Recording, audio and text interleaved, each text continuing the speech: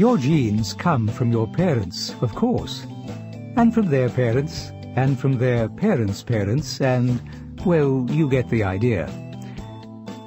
You have 2 sets of 23 chromosomes, 1 set from each parent. For almost every chromosome you inherit from your mother, you also inherit one from your father that has his versions of the same genes. Together, they form a pair of homologous chromosomes.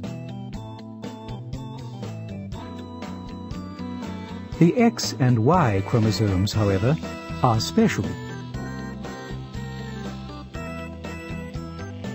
Usually, females have 2 X chromosomes, while males have an X and a Y.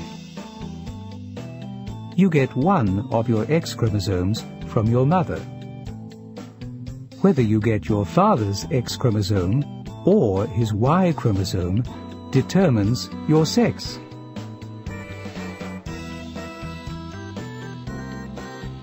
Most adult cells contain 2 sets of chromosomes, but sperm and egg cells have only 1 set of 23 chromosomes each.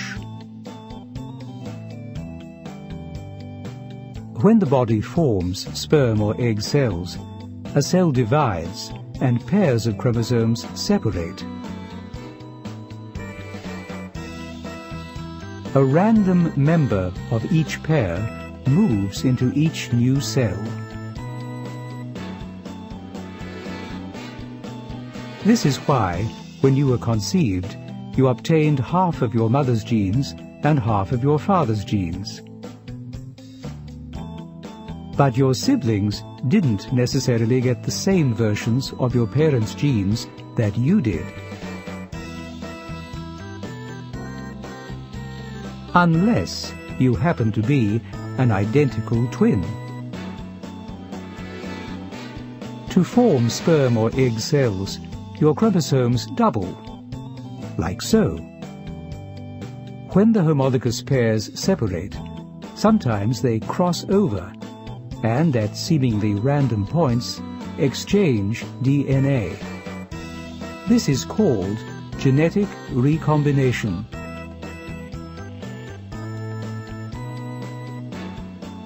Because your genes get shuffled during recombination, the chromosomes you pass along to your children are not exactly the same as the ones you inherited from your parents.